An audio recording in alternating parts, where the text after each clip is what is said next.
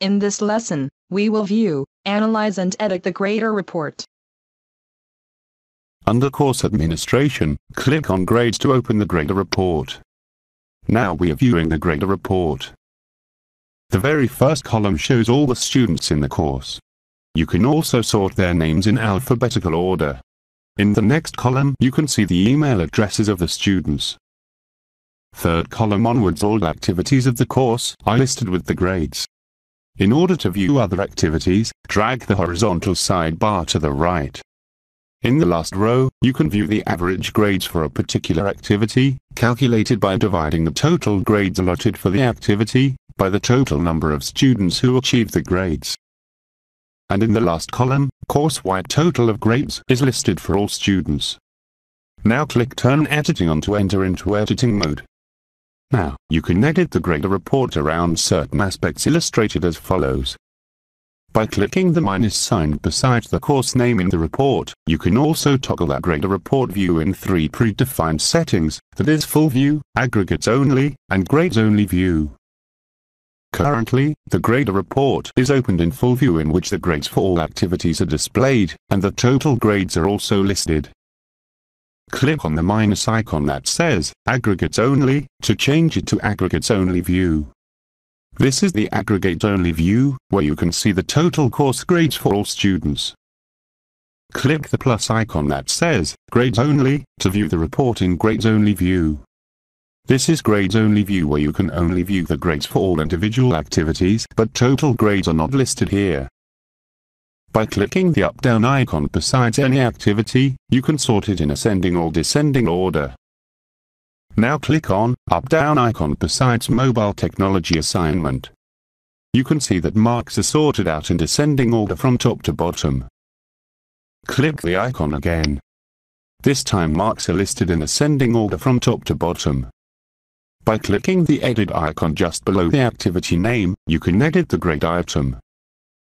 Click the edit icon below Q&A activity to see the edit grade item page for this activity. Now we are on edit grade item page for Q&A forum. Here you can lock or hide the activity completely from the gradebook by checking the respective options. Let's hide the Q&A activity. Let's lock it also, so that further changes by the activity and grades for this particular item are not permitted. Then click Save Changes to save the settings. Now Q&A forum should appear faded, representing a hidden item. To verify this, let's log in as student and see that Q&A forum does not appear at all in grader report. Switch to Google Chrome now and log in as Student 1 to see the course grades. Now we're logged in as Student 1.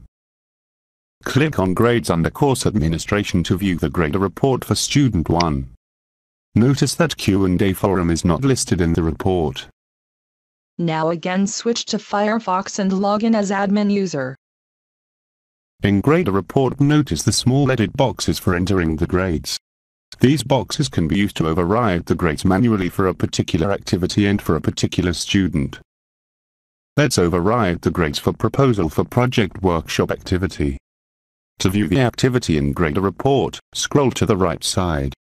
Click in the edit box and change the grade manually. Then click Update to reflect the changed grade in the gradebook. Again scroll to the right to see the changes. Notice that the grade has been overwritten. By clicking the edit icon in grade cells will take you to the edit grade page for this entry. Again notice that the override box is checked, because the grade has been overwritten manually. If you like, you can exclude this grade from the aggregate by checking the excluded box. You can also hide it and lock it as well. Moreover, time can be set for hidden until and lock after settings. You can also provide feedback for this grade entry. Since we have not made any changes, so click Cancel to return to the grader report. Now, open your Moodle site in your computer and implement the exercise before proceeding to the next video.